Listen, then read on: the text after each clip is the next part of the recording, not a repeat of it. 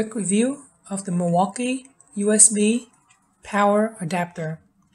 It lets you convert your Milwaukee batteries to a regular USB charger power pack or outputs it for 12 volt.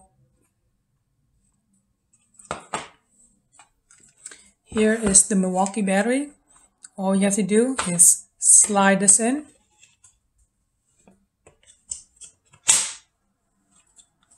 And now you can charge your phones or output it 12 volt battery.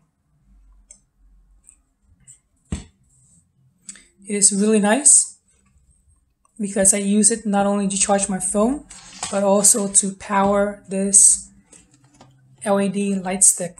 I use this light stick for all my video work as well as some photos. The problem with this LED light stick is that it uses this small Sony battery.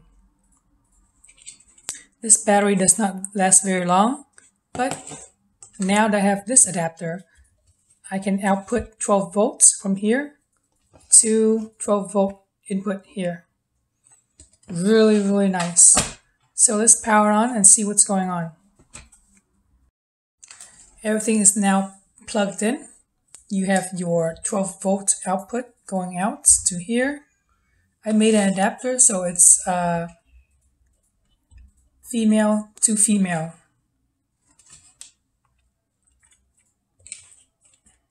It is plugged in to the 12 volt output, and now it's plugged into the 12 volts input right here.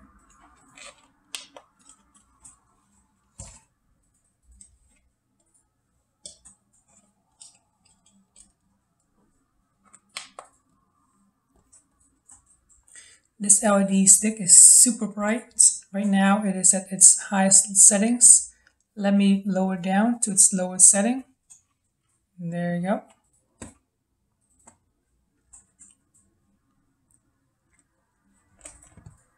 So instead of using a puny small battery that doesn't last very long, now this thing lasts so much longer. I don't know how much longer because I've never used it to be empty, but it's much longer than before.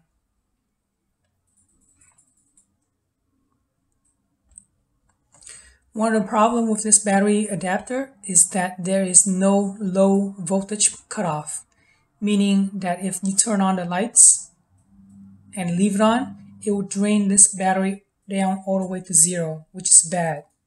So if you're using it, make sure once in a while to check the battery. Press it here to see how much battery is left. And of course, turn off the lights when you're not using, and make sure to pull this adapter out. Otherwise, I'm told that even though you don't use it, it will still drain the battery, which is very bad. Alright, if you have any questions, feel free to ask me in the comment section.